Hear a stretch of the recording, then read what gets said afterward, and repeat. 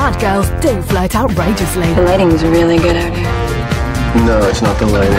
We're just really good looking. Bad girls do come straight to the point. I'm sure he likes you just the way you are. Horny and alone? When I said I wanted something lasting between us, I didn't mean a virus. Bad girls do go into rehab just to pull a bloke. Hi, I'm Jane, and I'm a sexaholic. Hi, Jane. What's up? Bad girls do in Good Girls Don't, Tuesday at 10:30 on BBC Three. From the channel that brought you all this, we're shaking things up even more this autumn. There's brand new comedy and a fresh peek at Little Britain. We're both ladies. Who says first? Sit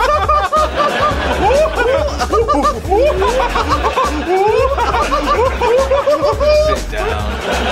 Are you gonna kiss me? You gotta stop asking me that. I'm a star! Not a crazy star. Can I help you? Go! Go! Go! Demand more from your TV. Don't miss out on BBC Three this autumn. Hello, I'm Tazeen Ahmed. This is your 60 seconds update. Here are the top stories.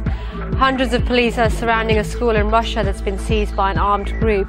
It's thought as many as 400 people are being held. Champion jockey Kieran Fallon has been released on bail after being questioned about alleged race fixing. Fallon and 15 others were detained earlier.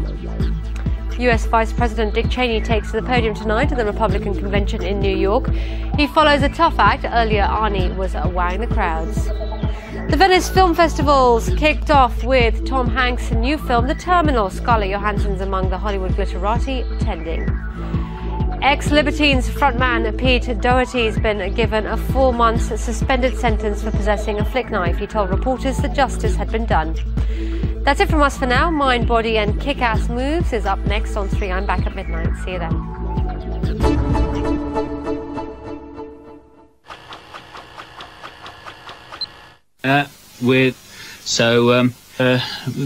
Rather than it's a bit of